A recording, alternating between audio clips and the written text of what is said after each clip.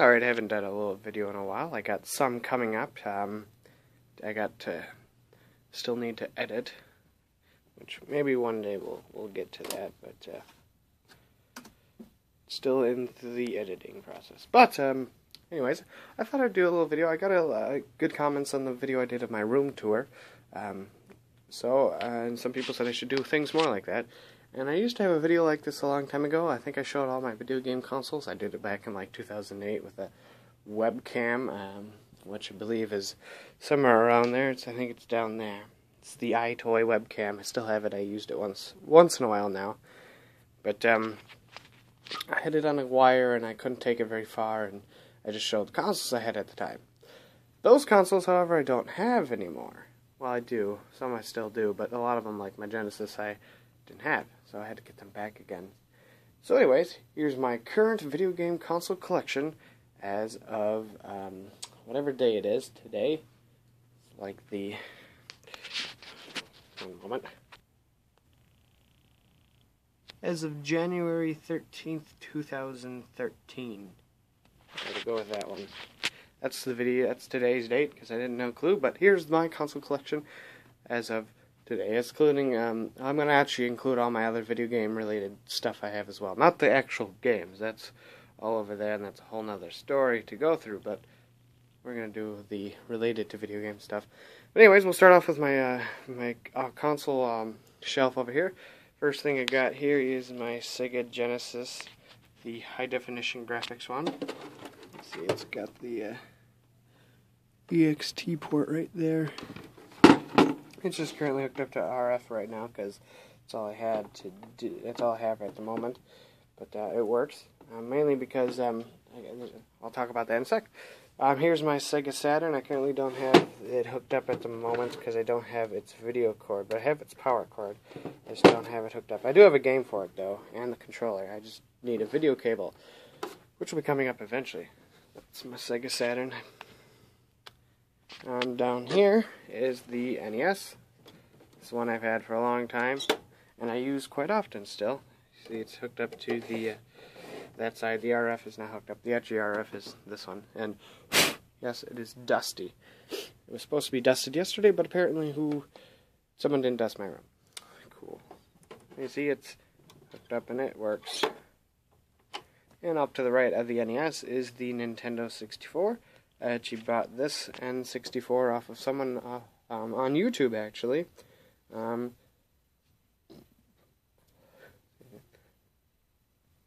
He just put up a video, actually, saying that he was selling this N64, and he was looking for offers, and I sent him a message saying, hey, how's $20? And he accepted, and it came with all the cables, and I think one controller came with it. But there it is. It was perfect working condition and nice deal. Down below there is the PlayStation 10. It's the fat one. I don't own slim PS2s because I just don't like them. So here's the fat PS2. Look at that. Geo works perfect. The disc reading is good. There's nothing in it right now, but I was using it yesterday actually. That's memory cards right there. And this one actually has, let's see. It actually has the, I don't know if you got that alright. I'll try and get back there. There it is. It's the one with the Ethernet and all that. There it is. So it's got the network connection, and right in there, it has a hard drive. So it's got a 40 gig hard drive in there as well. So it's a loaded PS2. Up to the right of the PS2 is, of course, the PS Uno. Some people refer to it as a PSX, but I will not refer to it as that because a PSX is an actual console from Sony. This is not a PSX. PSX is a big white DVR box that plays PlayStation 2 games and has an operating system like a PS3. That's a PSX. This is a PlayStation. Just PlayStation. It's a PS. And there it is. And there's a game in it. The Grinch or whatever, I think. And it has this closing issue. You gotta slam it down to close. And it's got a memory card that I picked up at a thrift store for for 50 cents. It's a 1 megabyte. Excuse me, I have a bandage on my thumb. I sliced it yesterday. But it's a 1 megabyte from Newbie, or whatever. Newbie? Yeah, Newbie. And down below we have the old GameCube with, what do we got in here? Super Smash Brothers Melee. I love the GameCube, it's a good system. It's got a lot of good games on it. It's the GameCube memory card, an actual one. I don't know how many megabytes there are. I know they go by blocks, but whatever. I got 4 controllers for this, and actually got a little bit more games than I used to. I've been playing a lot of Mario Party with it, with friends. And to the right of that is my most recent addition to my console collection. It is the Sega Master System. There you can see it in all its glory and its power. Is there a light on this? I don't think there. Oh, there is. I just don't think it's plugged in at this very moment, because it's got it's one of the ones with a big brick. I can turn that off. And I don't have all the room for all the big bricks back there, because like this thing takes a big brick, and that thing takes a big brick, and that thing takes a big brick, and some of the things over here, one of the things over here, oh, there's a couple things over here that takes bricks, so I can't have it plugged in unless I get some more cords, and I don't have that. But there's my Sega Master System. It's in fully working condition. I got 3 games in the box with the instruction manual, 2 zappers, and 2 controllers. So that was a pretty good deal, I thought. We'll move to the left over here by the telly, and I have my, well actually, this is not my most recent pickup, the Sega Master System. It is the Wii, actually. Yeah, I have a black Wii, and I never thought I'd buy a Wii, but I saw what they could do, and I'll show you what I mean by what they could do.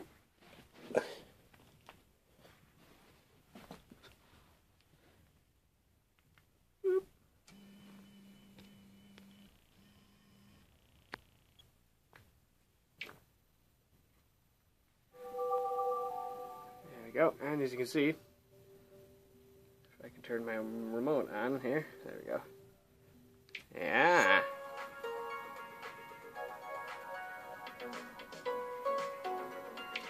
I got that, and then there's the loader, and then other stuff. There's another loader, but this one's been angry at me ever since I started using a different hard drive. Oops. But as you can see back here, you can get back here, connected to the Wii is this here. This is a 750 gigabyte hard drive. It's a laptop hard drive. I just bought a cable that connects the SATA to USB, so it's hooked up to there. And I'll go and try to click. Dang it. Too close. I'll launch from there. So I don't actually own any of the games on the disc. I actually bought it like this. It came with a 16 gigabyte stick, and I just got a message, didn't I, on Steam.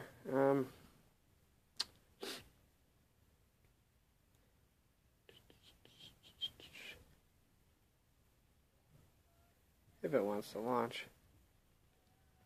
Oh, there it goes. There's CFG. I use this one because I don't have to unplug the hard drive to actually be able to load all the games, but there you go. Oops.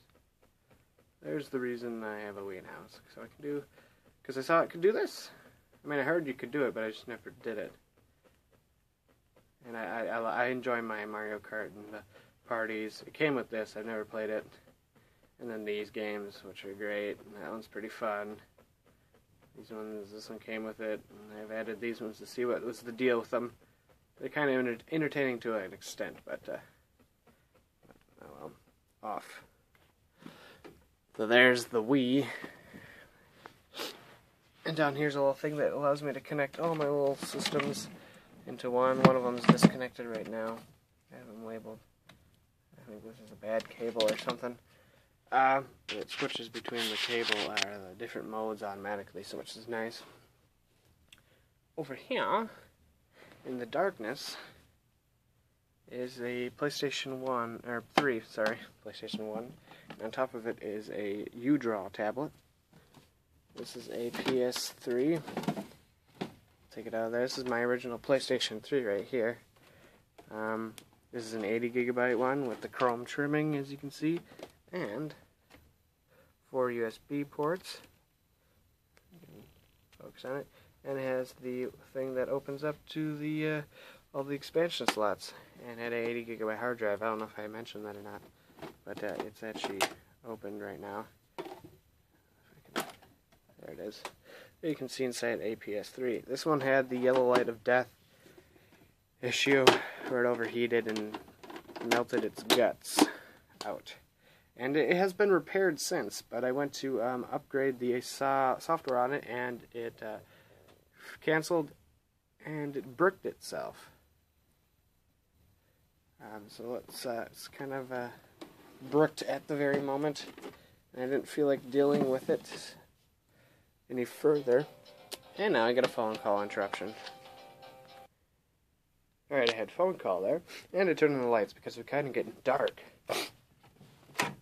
But over here is actually my Atari Game Center. I don't have anything in it, as you can see, but it was just a kind of a neat collectible I haven't seen very often, and it was pretty cheap at a thrift store, so I thought I'd pick it up. And above that is my actual PS3, the one that I use. There it is. It's a slim one, not my favorite. I like these ones better, but what are you going to do? This is a 120 gigabyte one. And all that fancy stuff. It's hooked up to everything. That's for its audio. That's the TV, which apparently is like falling out. And it's not wired anymore. I just haven't took the cord out because I don't have my router down here anymore. Because I was having issues with the line, so now it's upstairs. But yeah, that's the PS3 and where it stays. Above that is the audio system I use for the TV. Nothing really video game related. And up here is some more Segas. Ugh. Dang it, I just unplugged it. Because there's...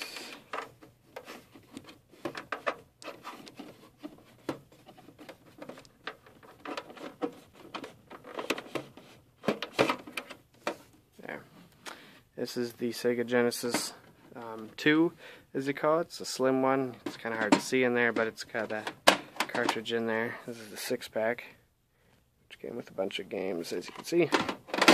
It's usually the one I use because I actually have an AV cable for this, and it's hooked up there, I believe. But anyway, Sonic is in the way.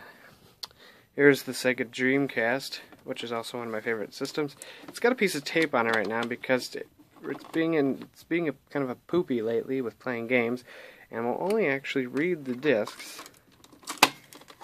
if the disk drive is left open. I got Sega GT in there right now, like this.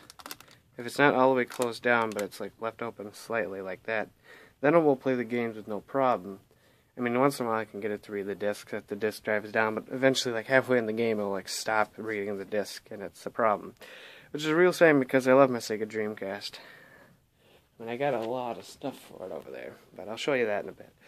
Or I've shown that before, so I'm just going to show it. See, I got more than 5 controllers, and there's a bunch of VMUs in each of them. I even got like the Rumble pack in this one. I love my Sega Dreamcast. Why do you have to be like this? Oh well, I guess as long as it plays it like that. So that's about it for the consoles. I guess this could count. This is my PC. This is a gaming PC, as well as my MacBook too. Because I mean, I got Steam on here. And there's my games. So I use this for gaming too. So this counts. These are only the Mac compatible games. I got all my other 50 some other Steam games on this computer with this fancy 2 terabyte hard drive. Look at that. It's fancy. It's actually kind of outdated. It's only got a dual core CPU with 4 gigs of RAM. Oh, talking too much. But yeah, I mean, I've showed all my other video game related collection stuff. For some reason this is all messed up. There's the phasers for the Master System and the Zapper for the NES. There's all the Genesis games and 64 games. There's my Master System games, all on the cartridge.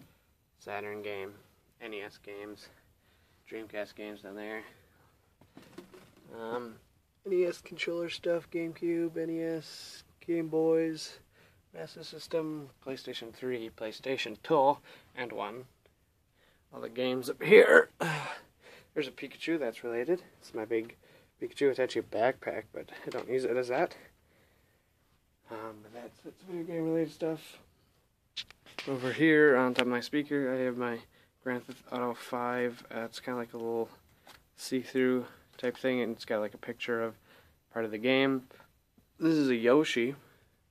I picked this up a little bit ago. It's a little Yoshi, because Yoshi is probably my favorite Mario character. So that's why I have Yoshi, because I find him adorable. And here's a Pac-Man arcade machine tin. Actually had candy at it at one point, but I just mainly wanted it because it looked cool. Because it's an arcade machine cabinet. I have a Ratchet and Clank figures up here. And there's a bunch of Pikachus. There's a Pikachu and Sonic. And there's a Pidgeotto that's fallen down. Stay. There's another one. Oh, there's none. And then there's the little Nintendo mushroom that's had candy in it as well that was impossible to open. And there is the Pikachu that I purchased in San Francisco that I never took out of the box because it's all in Japanese. And I think that's cool. I eventually ended up scanning its barcode, and it eventually went through somehow, and it's apparently it like talks. It's like a little plastic thing that has a speaker on it somewhere. I forget where, but it like makes sound. See? There's a poster of Jak and Daxter and Ratchet and Clank. Something I painted with Jak and Daxter, and there's a Ratchet poster. And then my original normal Jak and Daxter poster over there. And then there's the big arcade machine, my Neo Geo MVS, the 4-slot system with Last Resort, Fatal Fury Special, and Samurai Showdown, which you can see in here.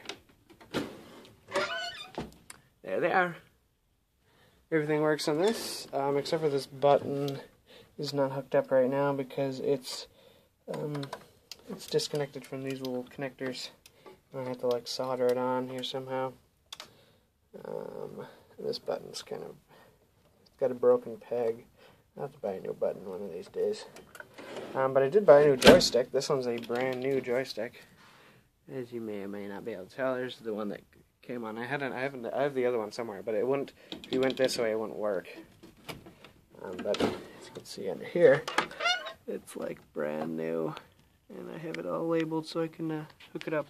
That one's a bit older, but it's the two that were on here when I bought it were different from each other. So I mean, maybe eventually I'll have to get another one just like this so that I have matching ones. But I did some work on this. You can see it's nicely painted, and this is pretty. At least the coin box is. This is a completely repainted coin box. It had a bunch of scuffs and marks all over this coin box. It needs the keys, yes. And it seems they already put a scuff in it already somehow. I don't know how that happened. But if you could focus on it, you could see. Probably, there you go. Somehow there's a scuff on it. But it's I completely repainted. See, it was kind of like a color like that. I didn't get it completely painted because I did it indoors and I didn't have all the time in the world to do it. But I also filled in some areas with the putty. It doesn't look the greatest, but I mean it was better than having a big hole there, as well as there was a hole here. You can kind of see. And I kind of try to touch it up in places. This is all painted right here. This whole front was repainted. Over here is repainted. See, I mean, it's not perfect, but this is all repainted. It used to have a bunch of splat marks all over here, and a bunch of scuffs, and it had a big gash right here. You can probably see it's where I puttied it in. So, I mean, it's a little better than what it was. And there was a gash back here that I puttied in. It's all repainted up to there. This is repainted as well. I mean, one day I'd like to just completely sand this down, and I got to get a new overlay up there. You can see it's cracked. And this is repainted as well. So it looks a lot nicer than what it was when I bought it. So that's the MVS. Here's inside it. And the lights all work. I mean, I can plug it in. Hold on. Alright. Turn off the light now. You can hear it. There you go. You can see the lights are on it. When I bought it, the lights didn't work. It was a bit of an issue. The bulbs were burnt, and something was weird with the wiring. I had to go through and make sure she was working, but she works now. The TV on it, the display, is kind of not the greatest. As you can see, it makes these weird lines, and it takes a bit to get going, but it works. It's got these lines on it, as you can see there. And then when it switches between some of the games, it goes like zooms out and then in, and it's kind of strange. It needs some work in that kind of that way. Also, the bezel around the screen is gone. I need to fix that. There you go. As you can see, it's playing a Fatal Fury special. Yeah. And it needs new locks up there as well. But there you go. There she is. As well as there's an additional PlayStation 3 right here. I believe this is almost exactly like mine. This one's currently being repaired, so I have 3 PS3s in my room at this very moment. So, I believe that's the only other video game related thing I got around. That'd be about it. So, there's all my video related stuff and a tour of all my consoles. And hope you enjoyed that. Hopefully I should get this thing up, edited and uploaded sometime soon. So, adios.